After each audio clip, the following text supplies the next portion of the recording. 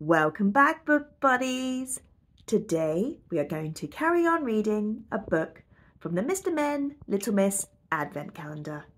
Let's go! Let's open day 14. Mr. Nonsense isn't himself. Day 14. Mr. Nonsense isn't himself.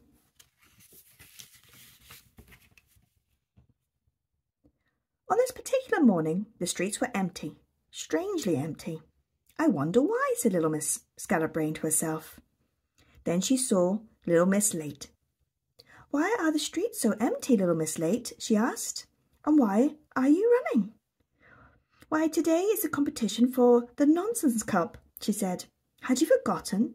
They're about to announce the winner of the silliest idea. Oh, how forgetful of me, replied little Miss Scatterbrain. Nonsense Land, a very strange place indeed, with some very strange inhabitants. And it is in Nonsense Land, at the top of a tree, that Mr. Nonsense lives. If you were to take a walk in Nonsense Land, you would be astonishingly astonished. In Nonsense Land, they play strange games of tennis, on strange tennis courts, with strange rackets. On this morning, Mr. Nonsense was playing with Mr. Silly and little Miss Dotty.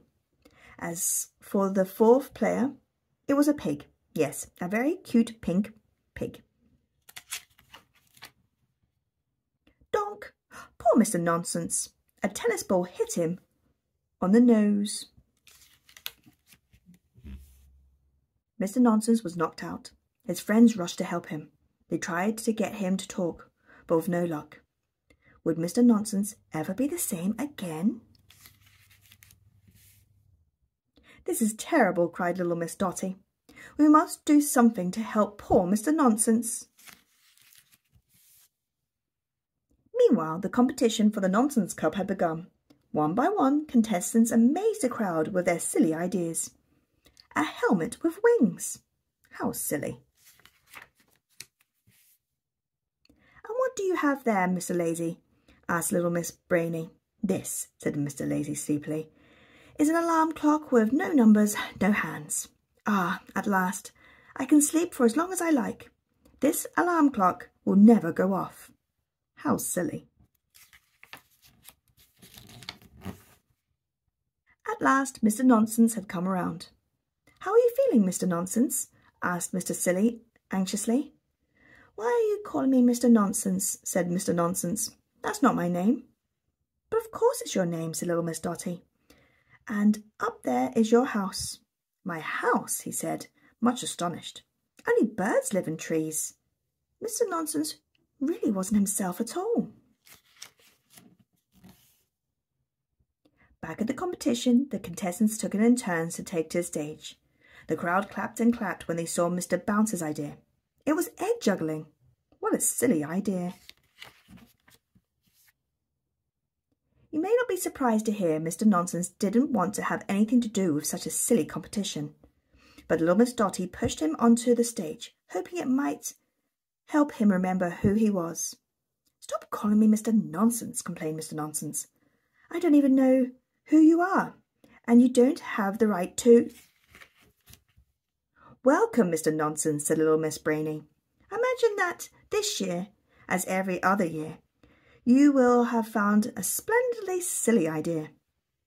But I'm not Mr. Nonsense, protested Mr. Nonsense, to amaze little Miss Brainy. Little Miss Dotty was worried. Mr. Nonsense's bump on the head had really changed him. At that moment, Mr. Nonsense was declared the winner of the Nonsense Club. Have you guessed why? It was because the more Mr. Nonsense said he wasn't Mr. Nonsense, the more the judges loved what they thought was the silliest idea yet. Hip hip hooray! Cried the crowd. Mr. Bounce joined in the celebration by juggling higher and higher. But Mr. Bounce threw an egg so high that he just couldn't catch it and, donk, the egg hit Mr. Nonsense on the nose. How nice to see you, little Miss Dotty, smiled Mr. Nonsense. but I'm feeling rather hungry. Let's go eat a strawberry jam and mustard omelette. Thank goodness, smiled little Miss Dotty. You're back to your usual self. And ever since this day, can you guess what Mr. Nonsense did when he played tennis? He wears a helmet, of course, with wings. The end. Thank you very much for joining me again today. Do come back so we can read more books together. Please like and subscribe. Bye.